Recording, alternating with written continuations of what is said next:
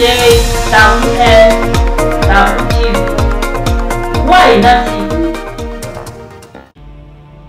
Ramaphosa's net worth amounts to billions of rands, yet he fails to save the ANC from liquidation.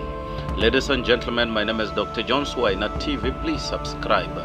Ramaphosa's net worth amounts to billions of rands, yet he fails to save the ANC from liquidation.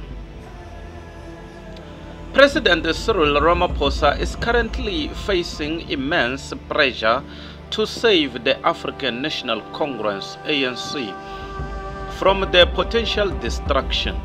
However, it is important to acknowledge that he alone cannot single-handedly rescue the party. Recent revelations have exposed the ANC's staggering debt of 102 million, which must be settled to avoid liquidation. This shocking news has sparked a strong reaction from the public, leading the court to issue a liquidation and attachment order. In an attempt to prevent the enforcement of this order, the ANC has displayed a lack of respect for the law, which unfortunately aligns with its past behavior. It is crucial to recognize that the Ramaphosa administration has already encountered numerous challenges. People are questioning why the ANC does not simply pay off the debt, especially considering that the president himself is financially capable of doing so. The Palapala farm incident and Ramaphosa's expensive house have also been brought up in discussions, further fueling the public's skepticism. Despite these concerns, it appears that other ANC leaders, including former ones, are not willing to provide assistance in resolving the party's financial crisis.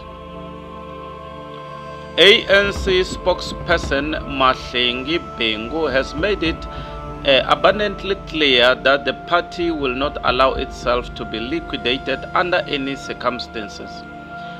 However, it is unlikely that Ramaphosa will address this issue unless prompted by journalists or other external pressures.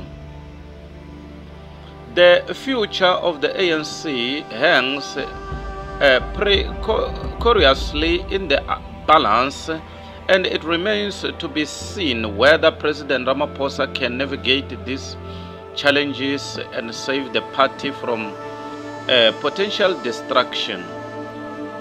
The ANC's survival depends on a collective effort from its leaders and members, as well as a commitment to transparency and accountability. Only through a united front and a genuine commitment to change can the ANC hope to overcome this crisis and regain the trust of the public. Ladies and gentlemen, my name is Dr. John Swaina TV. Please subscribe. Bye for now till we meet next time. Please subscribe.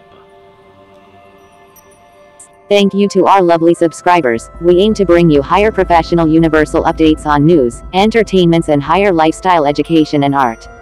Thanks for your helping hand. Yours in love, Wahina TV.